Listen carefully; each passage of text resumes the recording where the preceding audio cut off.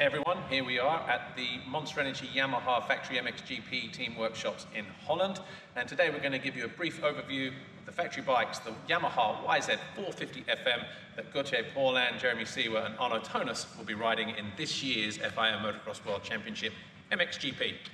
Let's start on the top end here. Now, we get asked this quite a lot on the weekends. What is the orange device that sits on the front fenders of pretty much all of the factory teams? Well, it's a system by Get.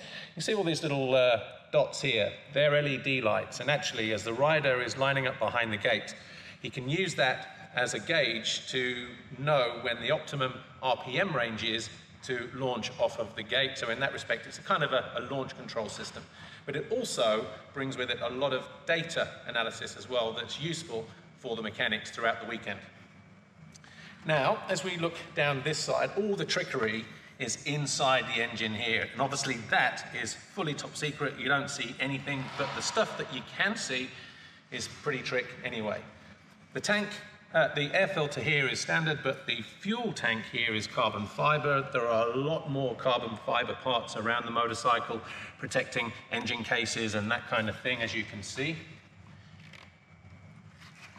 The exhaust system here from Akropovich is a full titanium system, and quite a sexy thing it is as well. Gautier Paulin uses quite a high bend handlebar here. He's obviously very, very tall, and his seat is very firm, but higher than the other two riders on his team as well. Jeremy Seewer tends to drop a few millimeter because he's obviously quite small and prefers to sit in behind the cockpit a little bit more.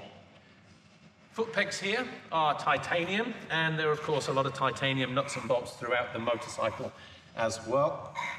And while we're down here, let's just look at the wheels. The hubs here are from Kite. They're a lighter material, and obviously they are the wheel of choice, but don't they look fantastic as well? Brakes. Nissan units run by the factory team, but the discs are from braking, and bigger on the front disc, but the back is a standard size, although Jeremy Seewer, on his bike, he will run a slightly smaller disc. He just finds that's more beneficial to him when it comes to braking into the corners.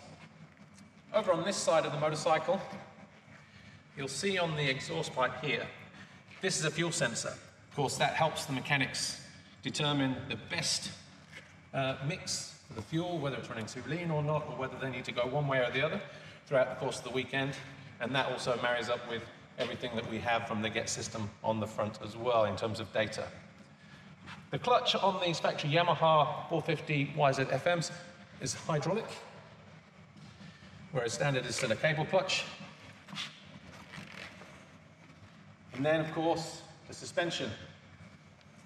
Factory KYBs on the front, and of course factory rear shock as well. Internally, you can expect this to be a lot different to what you would get on a standard bike. And of course, see three little alterations here that will control high speed and low speed, damping and rebound. You get a lot more feedback from the suspension. And of course, you will also get more setting options. Finally, down here, got the whole shot device. Of course, these things have been around now a long time, but of course, when the riders go to the line, mechanics pull down, hit this button, holds the front end down.